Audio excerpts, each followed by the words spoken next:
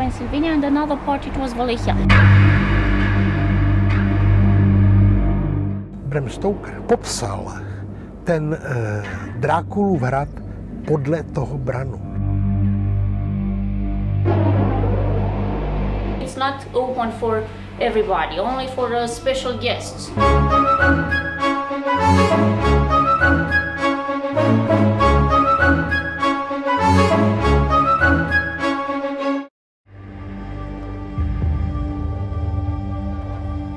Bran Castle has become famous as the castle of the king of all vampires, the powerful Count Dracula.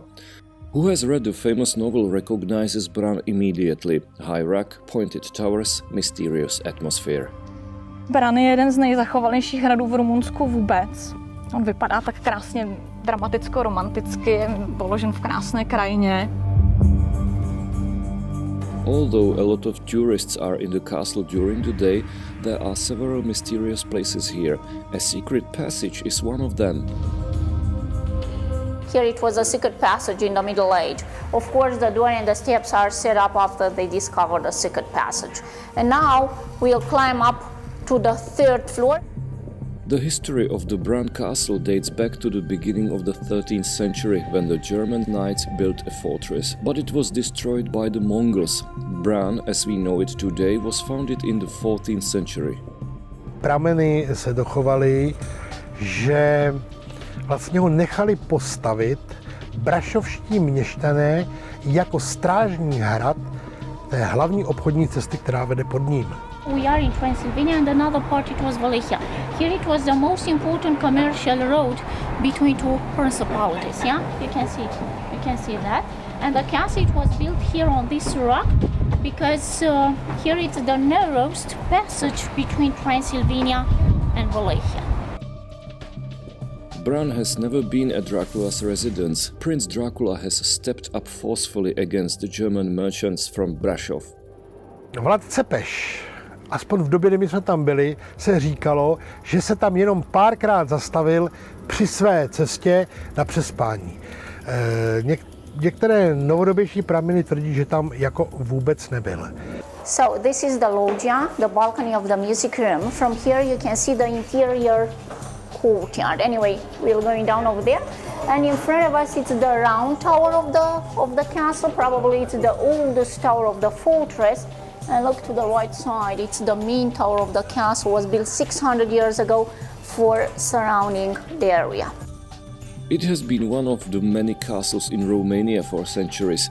The most important period of the castle came after 1920. Here it was the queen's bedroom, Maria's bedroom, yes?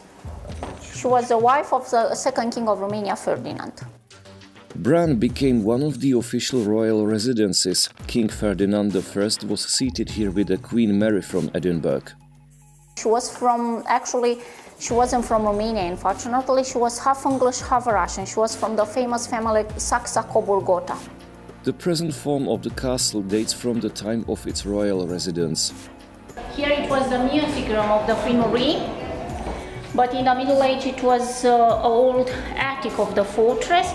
But after 1920s, of course, at the request of the Queen Maria, became this beautiful room, the music room, together the royal library.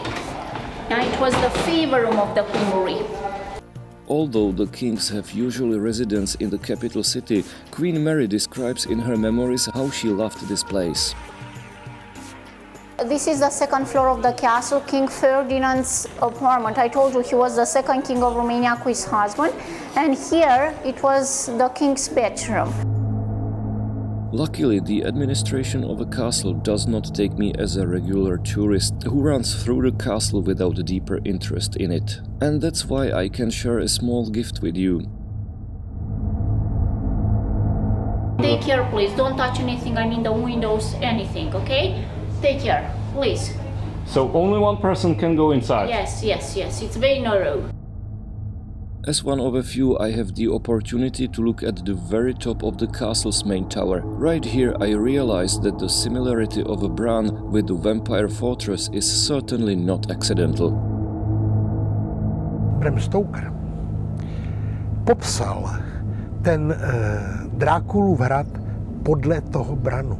Takže když tam někdo přijel, tak hned podle té knihy samozřejmě poznal ten charakter toho hradu. On je velice typický, velice zvláštní. Malé nádvoříčko se samými vlastně teráskami, studna. Je to podzemní chodba. Je to velice estetické místo. If you manage to stay away from the crowd for a while, Bran really has a mysterious atmosphere. And although Dracula's story and true history are different, visitors are interested in both.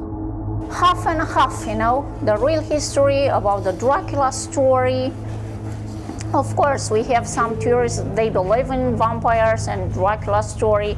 But anyway, he is everywhere, I mean Dracula, behind the doors, inside the boxes, so take care. And I'm very happy to take care and to be allowed to visit the castle at night. The idea that I can see Dracula's shadow climbing the wall between windows is tempting very much, and it all comes together with a mystical theater performance.